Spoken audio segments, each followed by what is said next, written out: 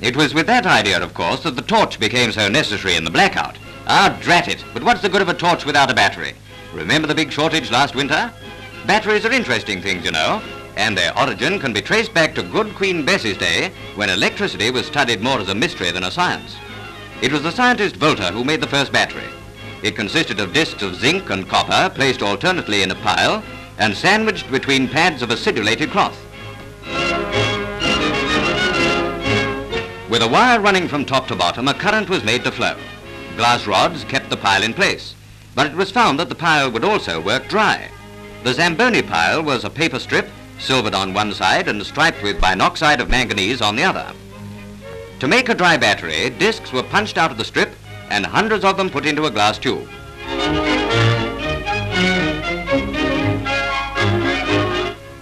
Wood plugs were placed at the end of the tube, and by screwing the discs together, enough current for 45 years was actually produced.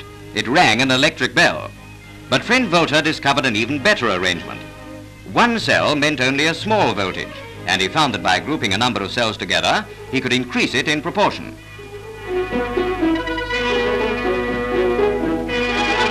So the famous couronne de tasse, or crown of cups, was born.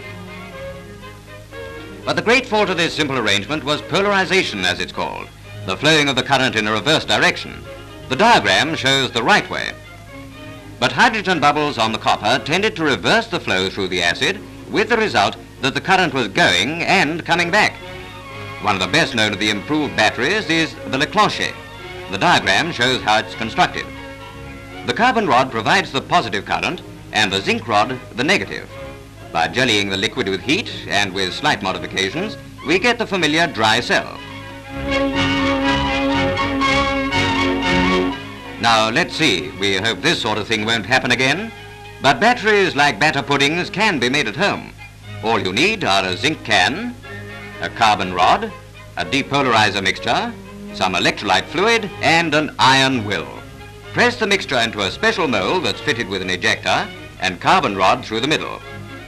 Now with the ejector, remove the rod and you have a dolly of the mixture, which you wrap in a square of muslin. After the ends have been dipped in wax and made tight, the dolly is placed in the zinc can.